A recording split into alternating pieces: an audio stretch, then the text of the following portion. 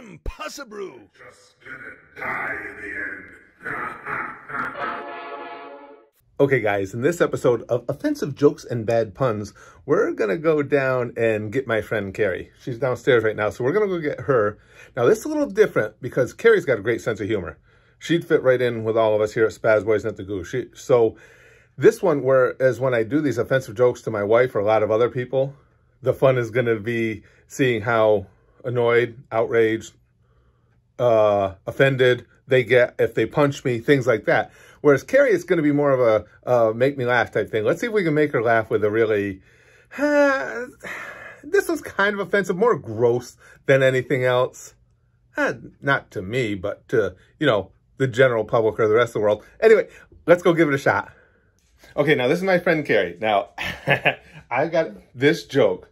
It's just so funny. You're not going to be able to hide the laughter. You're not going to be able to choke it down. This is, I said choke it down. Wait till you hear the joke. You're going to see how funny that was. Okay. All right, here we go. This guy and his girlfriend just got done having sex.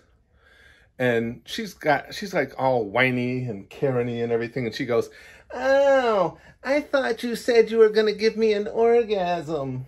And he says, "I did. You're the one who decided to spit it out." Come on. Okay, that was a good one. Okay, that was a good one. Yeah, we're 1 for 1. This is the first adventure, and we already got... And my stepdaughter's right here now. Now, don't be alarmed. She looks young, but she's actually 34. Nay. How funny was that? Was that funny? She just said, "I want lunch. Shut up."